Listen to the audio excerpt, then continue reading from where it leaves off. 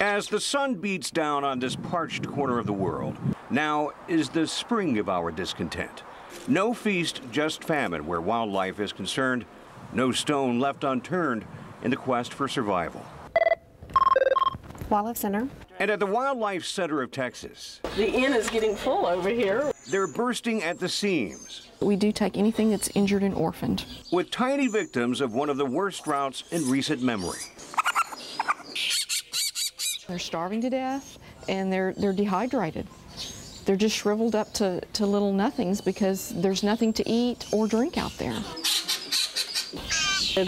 Moms are having a hard time finding food for them, and so then she can't take care of the babies, so then citizens are finding them in their yards and bringing them to us. It's so dry outside, staff members are having to go off-site to find green grass so crucial to the diets of the young rabbits that have been brought in. If it's indigenous to Houston, you'll probably find it here. The Wildlife Rehab and Education Center has seen a 40% increase in the number of animals coming in because of the drought. And this is just one of 200 opossums currently being housed here. He's very dehydrated.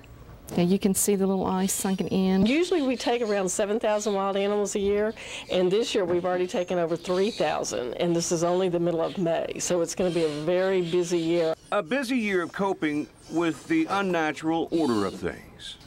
Brad Woodard, KHOU 11 News. On the Imhoff Ranch in Grimes County, they wait. I'm 66 years young. You ever see anything like this? Never in my lifetime, no, sir. Joe Imhoff is talking about the complete absence of rain. Nothing measurable, he says, since last November.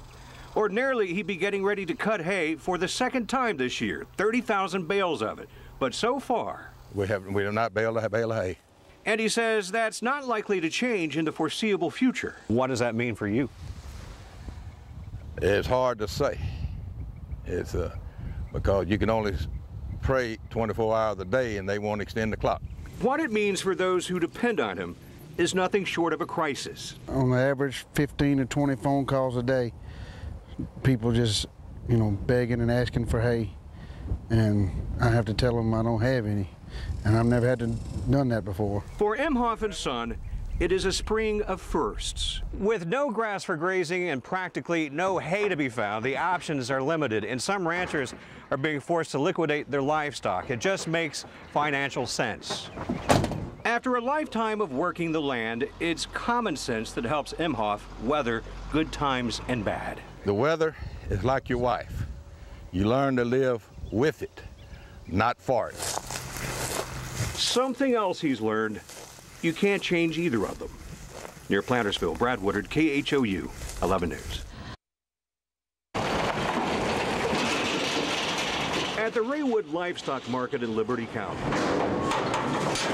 ranching operations big and small are unloading their herds in record numbers. I sold some last week there in Caldwell. I sold some the week before here, and I'll sell some more in Caldwell Wednesday, day after tomorrow and stuff, because that's just, how fast I need to sell them. A cloud looms large over the cattle industry in Texas. Problem is, it's not producing any rain. They got to do something. They got to get rid of the cattle, because they ain't got no water and ain't grass, main thing. There ain't gonna be no hay to speak of, so that's making a lot of them get out, sell out, early. Each week without rain, another 5% of the state's cattle herd is being sold. In fact, statewide, ranchers have gotten rid of as much as 30 to 40% of their herds. Don Nichols, more than that. Maybe 70% and stuff.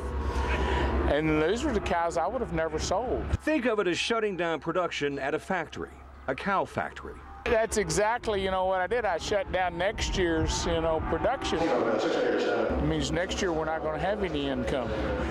We won't have any calves to sell, a year from now. It's something that got to be done, and they just get rid of them and get on down the road. Where the road leads or how far they make it won't be clear until long after the dust has settled.